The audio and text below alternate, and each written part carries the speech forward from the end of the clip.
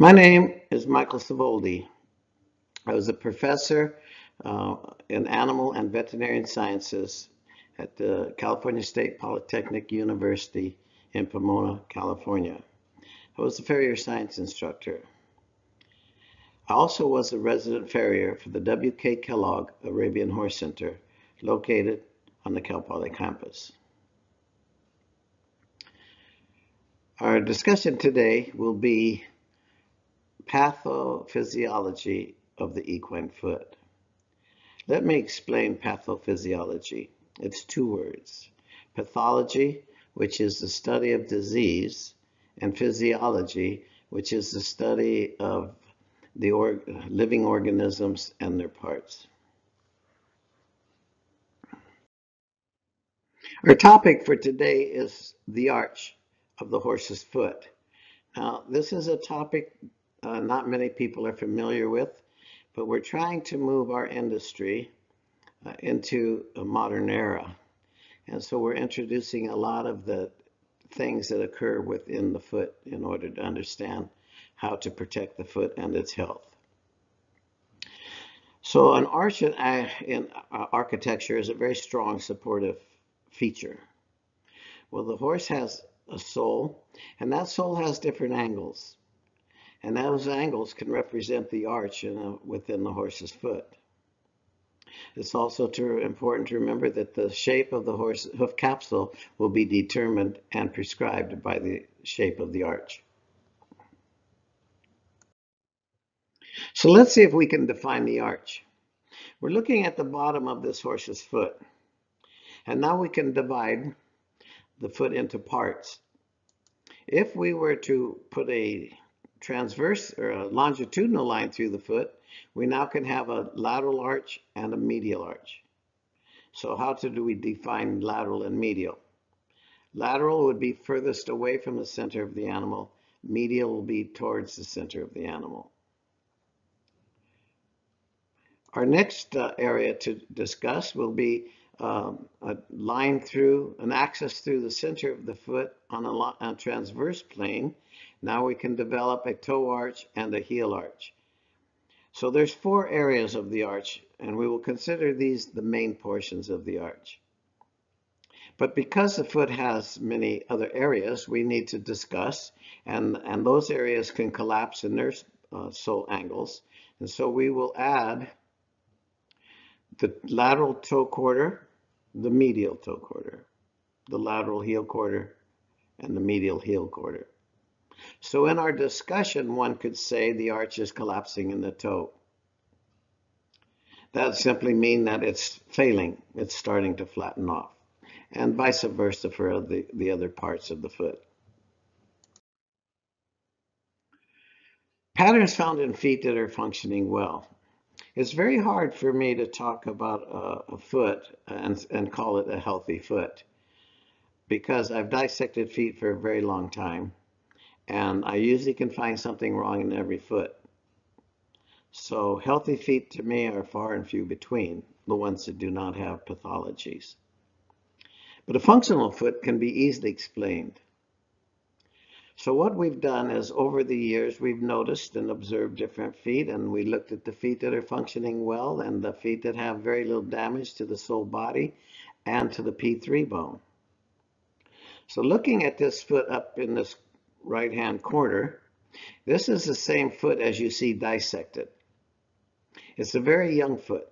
I would call it a juvenile, because once they start getting some time on them and body weight on them, the arch will start to collapse. Another key issue here is this foot has been trimmed to the sole plane. And that's what we see here. Trimming to the sole plane simply means taking length of wall away from the hoof capsule, and then that establishes the true foot of the horse. So this foot has been trimmed to the sole plane. It's standing on its true foot.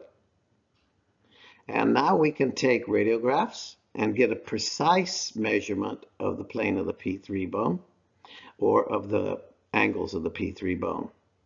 If this foot should be untrimmed because of the unevenness in wall length, that will shift both the plane of the capsule around, and it will also distort or shift the P3 around. And so those angles are really false angles. They'll all give us somewhat of an idea. But if we want true angles, we must have a base. And all my research is based on trimming to uniform sole thickness or trimming to the sole plane. The trim is the same, they have different reasons. Trimming the sole thickness tells us that this sole, where it interfaces with the white line and the hoof wall, is fairly uniform in its vertical depth. Now I have to say, nothing's perfect here, so the sole's not totally uniform in its vertical depth, but it is close enough to use as a standard. Now the sole depth will, in this area, increase, and we will explain that in a little later discussion. So when we trim to the sole plane, we have a horizontally planed hoof capsule. How do we know that? Let's look at the sole plane. It's fairly uniform in its vertical depth. And so this horse is standing on its true foot. The next thing we would like to look for in a foot that's functioning well is a well-shaped arch that is holding the solar border of the distal phalanx above the proximal border of the white line. So this would be the distal phalanx, or the coffin bone, or the P3 bone. It has several names. But the distal phalanx will have a horizontal plane. This is very rare to find in horses. You can radiograph many, many feet and not see a horizontally planed hoof capsule. I mean a P3 bone. Well, that can be explained, and I hope this talk will help explain why it's not horizontally planed. One of our goals would be to maintain a horizontally planed P3 bone, because that distributes all of the stresses on the bottom of the foot evenly, or hopefully evenly, and then we have less stress to the soft tissue in the area. The next thing we said is that it's above the proximal border of the white line. Well, the white line has been removed off of this sole body, and so we are now looking at the sole body and the vertical depth of the sole plane. But we can see that it's fairly horizontally planed, so we have a horizontally planed hoof capsule with a horizontally planed P3 bone. An arch that is supporting a horizontally planed P3 bone. So again, this is a young horse. But look at the top line of this arch. It's horizontally planed. And as you can see, the P3 bone was fairly close to a horizontal plane resting on the top of this sole body. Remember that when we stand up from a sitting position and we have shoes and socks on, the first thing we notice is that our body weight is pushing our foot right to the top of the sole. The sock can become compressed, and if our foot moves around too much, you can see a wear spot in the sock. Well, that's the analogy I like to use for a dermis. The bone is standing on top of the sole. There's a dermis there, and when the bone moves, the weight can compress the dermis in certain areas, and when the bone moves within the capsule, it can wear spots in the dermis and into bone. Again, gravity always wins. And then this arch can be found in front and hind feet, but very common in hind feet. I say that because front feet, the horses are usually standing. Stance is important to tissue development in a foot, inside this capsule. So if the horse is standing on the top of its sole, but the stance of the horse is moving back under the knee some, then you're going to have more stress on the toe area of your foot. They talk about center of pressure. Center of pressure is all over the foot. It depends on conformation. So this horse would have more pressure in the toe area if it's a front foot standing back. Now hind feet are primarily standing forward a little bit, ahead of the hock. And so that bone is generally horizontally planed or in a negative plane position. It's just how they stand. And so because the bone is in a negative plane position, the arch in the rear portion of the sole body can fail. And you can see pathologies developing to the sole and to the dermis of the sole. Now we're going to take an example of foot shape associated with the arch. Let's look up here at the top, at the young arch that has a horizontally planed top line. We have 2 feet here. One is 55-degree angle and one's 45-degree angle. So, and this would have and toe angles. So we can look at the bone. We can lift the bone off of the sole body, and we can see that the toe is different. This is a cartoon area. These drawings are easier to make our explanations than it is using a dissected feet. So we can see that the toe arch is collapsed, where this one is holding. So as the toe arch collapses, then you will see the positive palmar angle developing maybe into a stronger positive palmar angle. Remember that we are working on a foot that has been trimmed to the sole plane, a horizontally planed hoof capsule. That allows us to have more advantage to see what's happening in the foot. If we were to lift the bone on the 45-degree toe angle, we can see that the heel arch is collapsed. Body weight is descending more into the heel area. That will change the angle of the toe, and that'll change the angle of the heel. So how can we help these horses? I'm going to mention a little bit about orthotics. An orthotic in a human foot does wonders for the body. Well, our industry now is starting to realize that this sole does move and that it needs some reinforcement. And an orthotic is a good tool to use for reinforcement, although it's critical on how we use them. Now I'm seeing more and more farriers putting orthotics in feet. But I question sometimes how they're doing it. You notice if we use the word support, which is a word I cannot use, support the sole, well, that's a difficult word for me to use, because if you over support the sole, you'll have a sore foot. The horse will walk away a little sore. So I like to use an orthotic for a recoil action, which we will discuss later. But let's assume that we can take this foot, the foot with the crushed toe arch, and return the arch, coming back so it looks more like this. Well, the bone, all tissue is connected, so the bone will have to change. The toe of the bone will come up. Well, that's what we're working towards anyway. Hopefully we can achieve that. Once it's up, that'll change your hoof angle in the toe area. It will increase, it will bring, or decrease, it will bring that angle down, maybe to, some people think 50 degrees is an ideal angle, but when you measure feet off of the sole plane, there's no ideal angle because all four feet are different. So if you treat every foot independently when you shoe horses, you can stand a better chance to helping horses. So, but when you follow guidelines that all feet should be 50-degree toe, you're completely ignoring the important structures that lie within the hoof capsule. Remember that this soft tissue is delicate and it's sensitive, and we must treat it with respect. I see a lot of farriers just trimming a foot like it was nothing and shoeing a horse and going home, not thinking about the damage that they can be causing within the foot. And that's why we're trying to raise the level for modern farrier science. So improving the top line of this arch will change the shape of the hoof capsule. Now we could do the same on the 45-degree angle. If we again look at our arch up here on the top, the decent arch, and if we could possibly raise the heel arch, what's going to happen to the PIII bone? It will go more to a horizontal plane. Once it's horizontally planed and give these feet a time to adjust, this toe angle will improve. It'll increase. It won't look so low. And neither will the heel angle because they all move together. So that's foot manipulation. Now, we're getting into an area that's critical, and it should involve a veterinarian's help.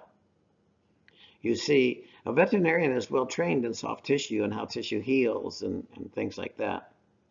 And he or she, You notice how my eyes, when I get excited, they kind of go crazy? Well, who knows? So anyway, it makes me laugh when I see that. Um, Lost my thought there, looking at my eyes again. Anyway, so the veterinarian is really that's his area, soft tissue and tissue like that. So he can be a great aid to the farrier, and the farrier can be a great aid to the veterinarian. So when you start to work on horses like this together as a team and have a goal, work gets to be quite pleasant when you can document your work and watch these changes take place. So farriers and veterinarians work best when they have a goal. So hopefully our industry will start coming together and start looking and figuring out what we need to do internally to these feet. Now let's say that you have a foot that's a 55-degree angle and you have a foot that's a 45-degree angle. If those feet have a horizontally planed top line and a horizontally planed hoof capsule, then that's the way the foot should be. That's the way it is. But we're talking about we're talking about foot changes that collapse due to weight bearing. So it's very common to be considered normal for these 2 feet, but it really is an unhealthy normal. So I'm going to look at 3 different foot styles here, or foot shapes. You notice each one of these, again, it's a cartoon drawing because the points can be made clear. But you notice the shape of this foot. It's upright, straight sidewalls. This foot looks fairly decent. It's an optimal bone position. And this foot the shape is changed. Notice that bone elevation. The higher the elevation of the bone is, the steeper the sidewalls will be. And the narrower the walls will be the closer the walls will be to the foot. On a flat foot, the foot will be very wide at the bottom. Bone elevation is too low. So our terminology sometimes they'll look at the bottom of this foot and call it a cup foot. Maybe it's a deep cup or a shallow cup, like this one. But let's erase that word cup. It doesn't have a meaning. This horse has a deep, strong arch. Keep forgetting my cursor. This foot would have a deep, strong arch. This foot would have a shallow, flat arch. So let's try to throw out the word cup and start using the word arch because it has some meaning to our discussions.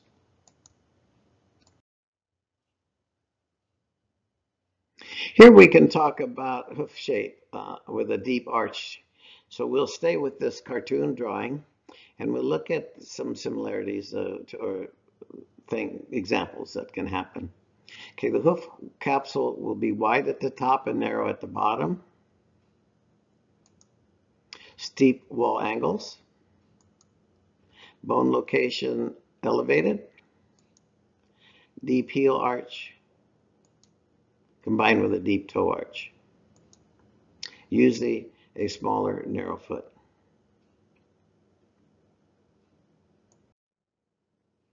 Sole body on this type of foot. Vertical depth of the sole. Here we look at the sole interface with the white line and the hoof wall. And we also can see the vertical depth of the sole body. Now it's rare for these feet to be equal, or these measurements to be equal. They can vary. The vertical depth of the vertical depth on this foot can increase, can be unequal, but there's a reason for that, and we will discuss that shortly. And the vertical depth of the sole here is dependent on a few things of what's taking place. Healthy feet, moisture content in feet, and things like that. So let's not get them confused as always being equal. I think of all the feet I've dissected, I've only seen one sole body that was equal to the sole connection to wall. Now let's look at the sole body with a deep arch. We're talking about the angle of the sole. So we said earlier that the angles of the sole represent the arch. So this side of the foot has a fairly steep arch, and this side. If we look at the moisture line, it doesn't really represent the arch very well. It can give you an idea. In other words, if the farrier cleans the foot out to the epidermal sole, it can have some variations in its vertical depth. So they're not getting a true representation of the arch. This is why it's important to work with a veterinarian, because a veterinarian can use his radiograph equipment and look, because this is the area you want to see when it comes to the arch of a horse's foot. You need to know the top line of the sole body. And here's what we're talking about as far as the deep toe arch. Excuse me. Now we can look at bone position on the sole with a deep toe arch. So here again, we're looking at this steep angle. Another thing I would like to note before we go too far is all of the white that we see on this sole. That's all compressive load from the PIII bone. There's a dermis between these two, but it's a compressive load, and so the blood is being altered in that area. It's very common. The bars are constantly weight bearing, and the more forward pitch that develops on the PIII bone, the more stress you see on the top of the sole coming forward. And that's, well, that's how it is. Here's bone position within the sole. Now what I'd like to really talk about this bone position on this deep arch is these two areas where the lines are. You see, here's the proximal border of our white line, and this is the distal border of our PIII bone. You notice the space that's running through here. There's a good space there. So that means that the dermis is free for blood to circulate, and that nourishes the sole body, and it also nourishes bone. Now we can look at this foot from the lateral view. Keep in mind that this is our ideal arch, and this one is collapsing in the toe, and you can actually see the compression of the bone coming through the arch right through here.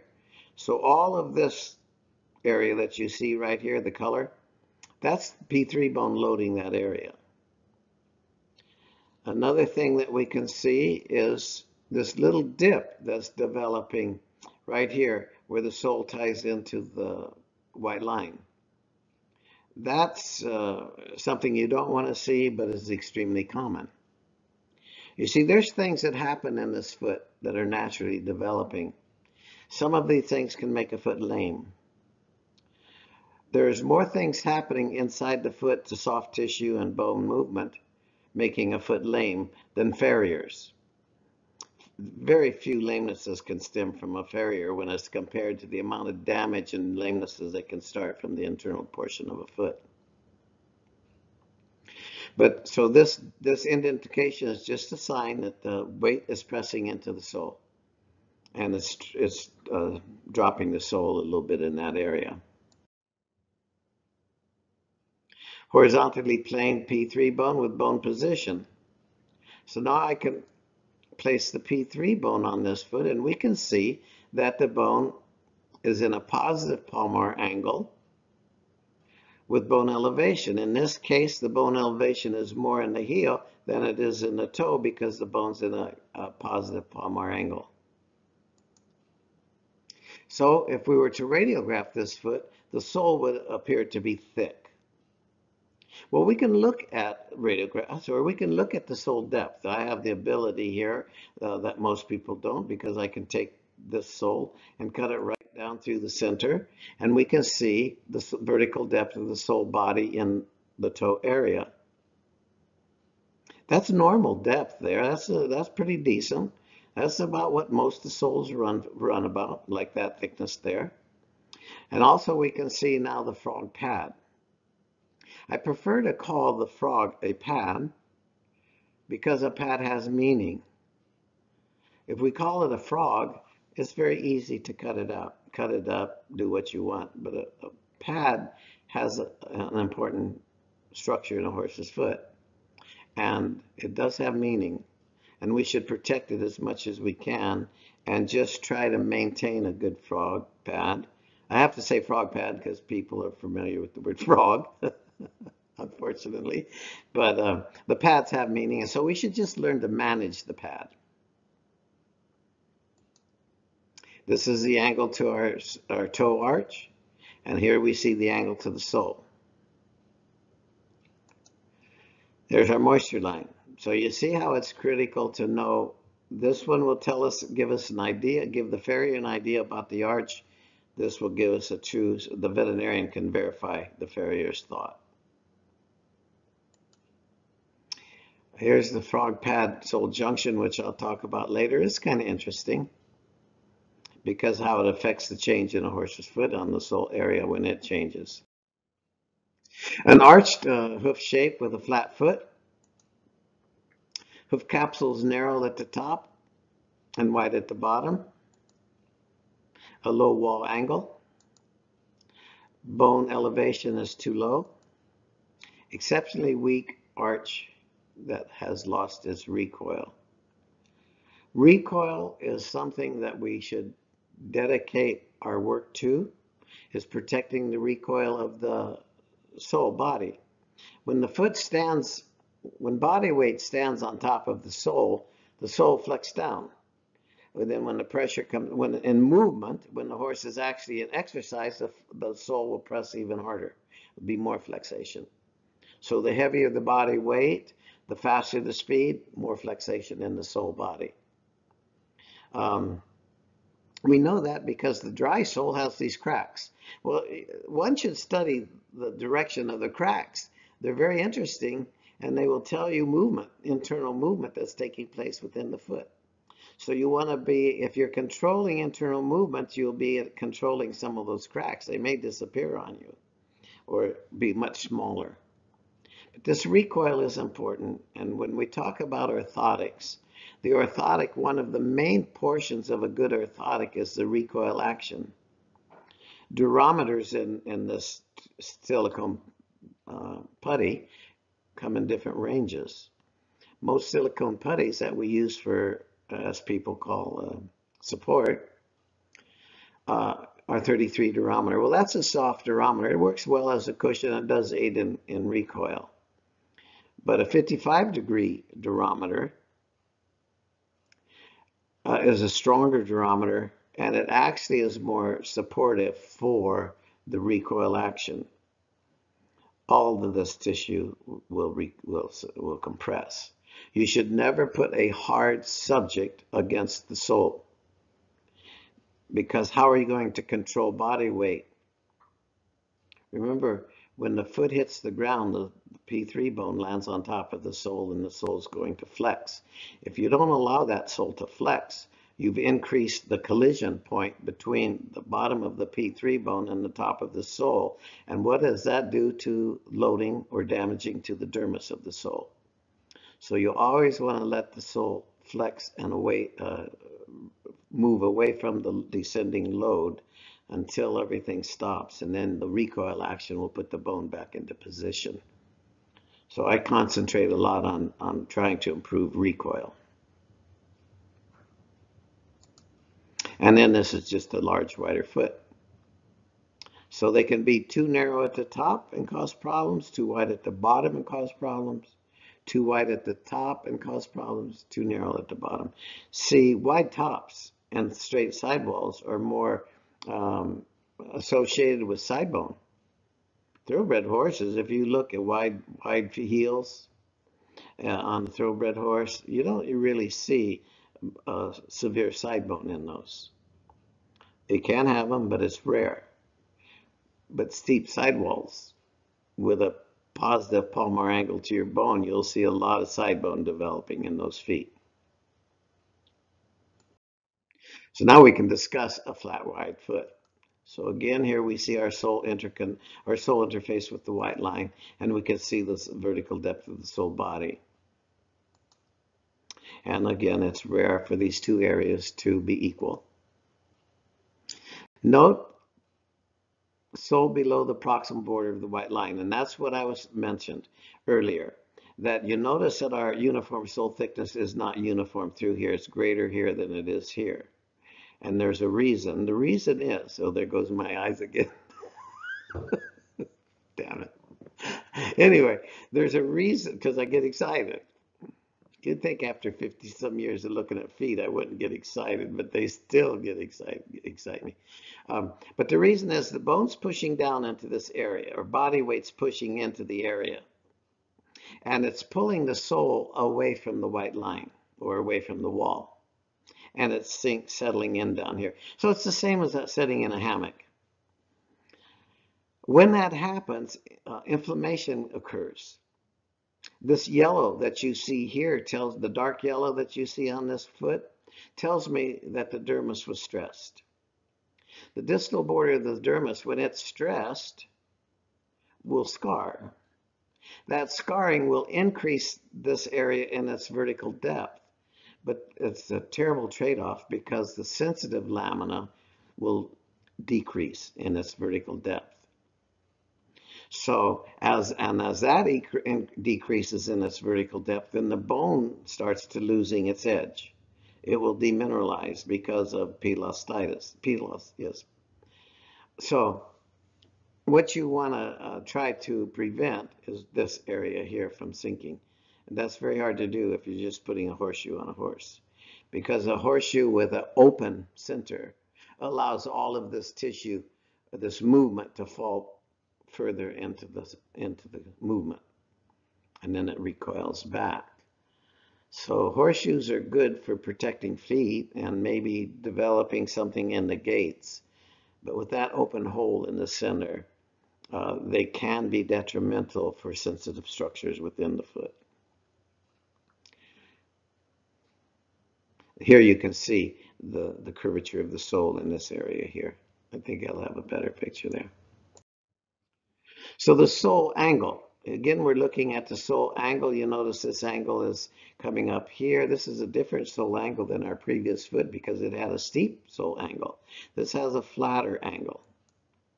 Here's our moisture line.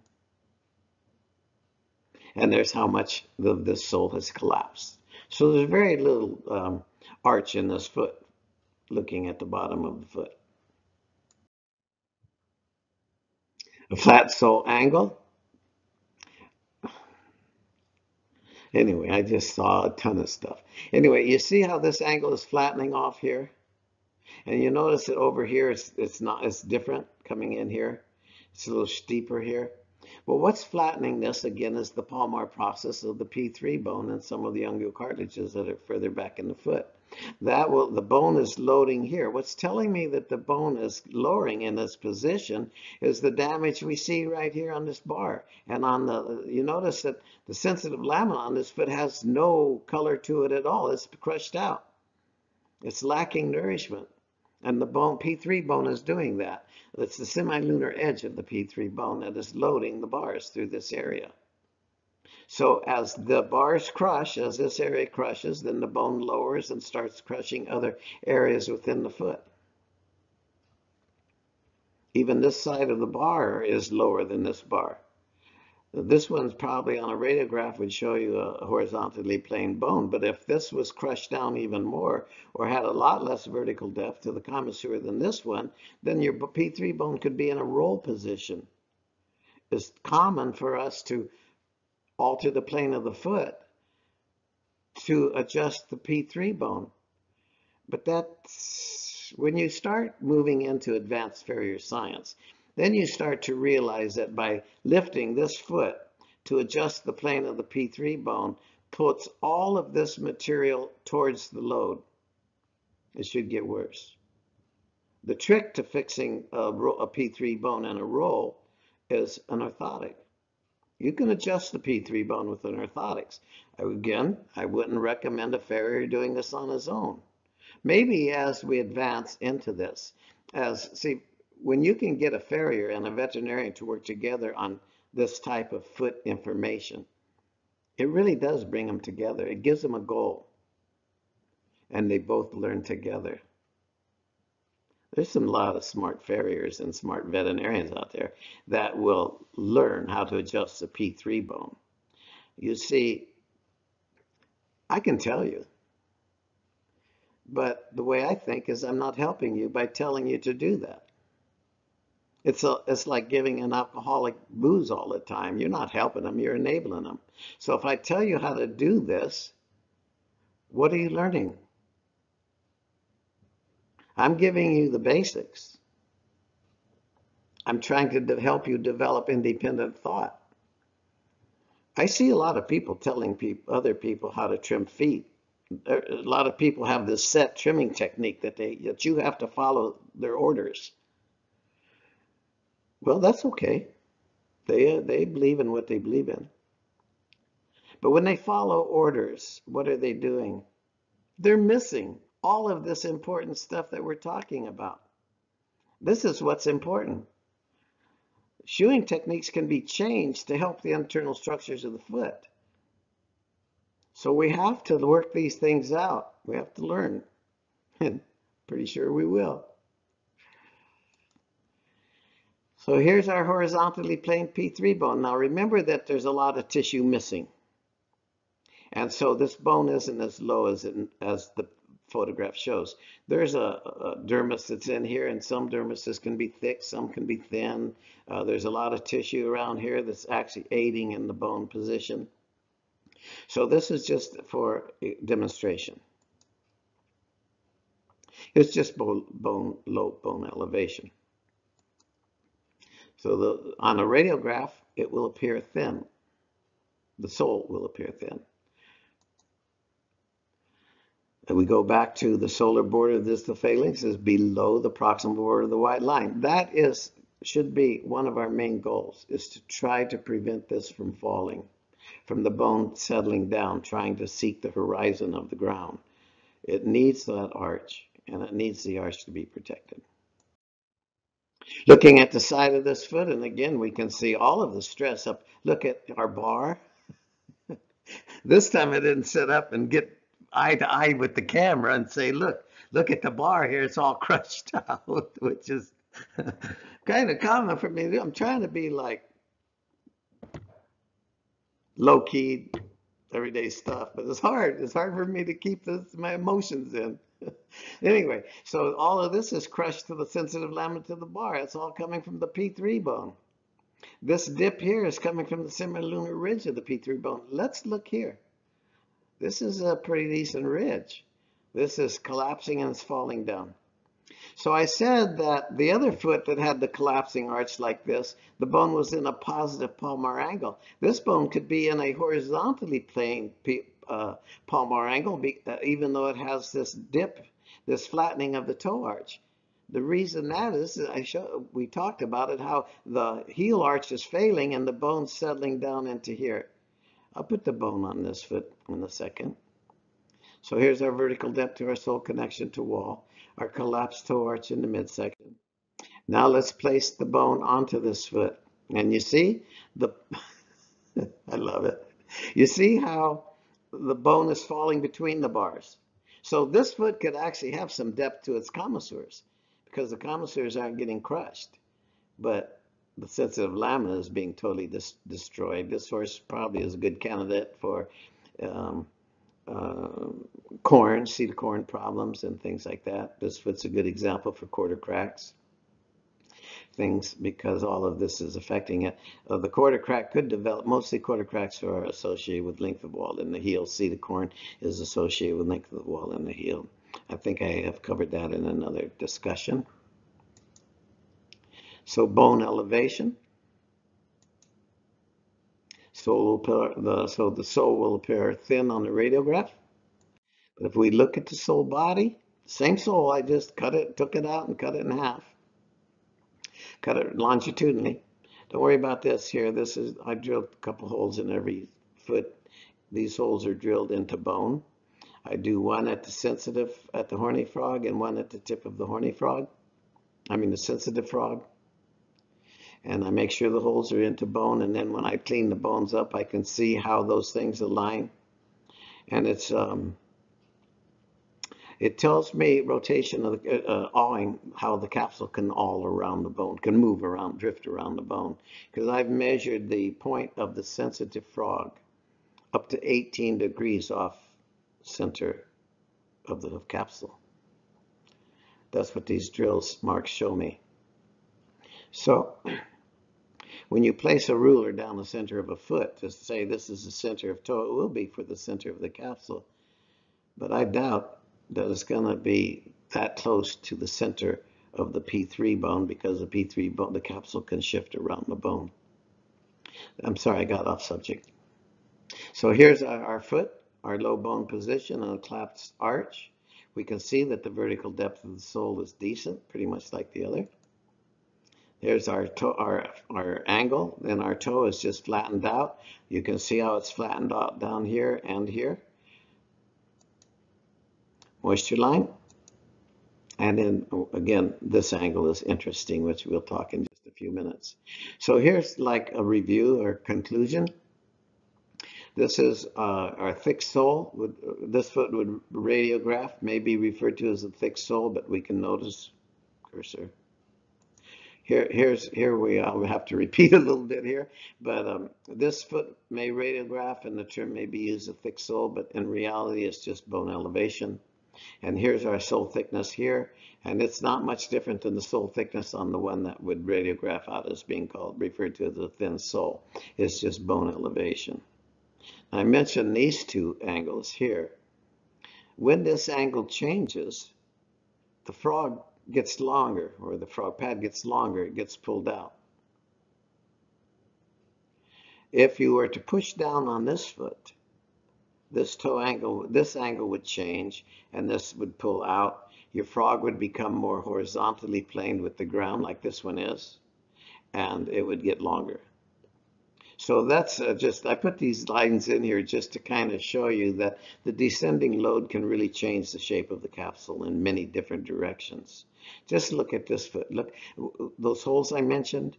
Well, a handy thing about them is when I want to place the bone back on the capsule for a photograph, I just run a little drift pin through there, place through the hole, and then I place the PIII bone onto the drift pin, and that's its location when I drilled it before I cut it apart. Look how far this toe is ahead of the bone, and that's because of the flatness of the sole. When the sole flattens off, it migrates it forward. The bone's not going to migrate forward. Just the sole will migrate forward. And you can see the steeper angle here. The steeper the toe arch, the closer the bone is to the toe of the foot here.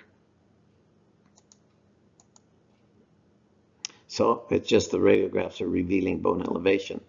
So I wish veterinarians would really start looking closely at bone elevation, look at foot shape, farriers and veterinarians, to start looking closely at bone elevation and look at hoof shape, look at the hoofs, and then look at, now there's a good way to document your movements here if you're using a two-stage silicone putty.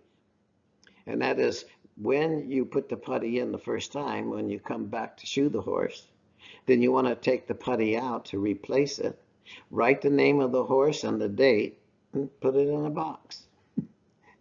And then once it's in the, once you come back and redo, holy mackerel. I'm glad I wasn't sitting any lower in that chair. My head would be hardly over the table. where would I be? Anyway, God darn it, I got off track again. But keep those tracks. And then 2 or 3 shootings down the road, take that orthotic out and take the one out of the box and compare the dates. And you will see changes in these situations. So I hope that helps. At least it's bringing it's giving us a focus, something to look at and something to work at when we're shoeing horses, and it sets goals. These feet will change. You just have to have to have patience. If you're shoeing horses every 5 weeks plus, you're not going to see much. What are we doing when we shoe horses 5 weeks plus? We're helping the horse owner save money, that's all. Horses should be shot at a minimum of 12 times a year. That way we're helping horses. So it's hard. I know that it's hard to tell clients that if you want a better, stronger foot. I'm not sure how my time's going on this. I think I have a few more minutes. Here's a little program you can do to evaluate how a feet can improve in a short period of time. Take a foot that's, well, take that flat-footed horse that you have right there. That might be hard walking on ground for a while. But take that flat-footed horse and trim it to the sole plane. Clean up. You don't have to massively clean the edge off around that wall because wall is important. And when they start taking so much of wall away and putting the horse on the white line, that's,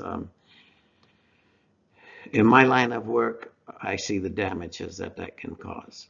So just keep the wall from splitting. You don't need to dress the toe way back. Just trim the foot to the sole plane and clean up the edges so it won't split.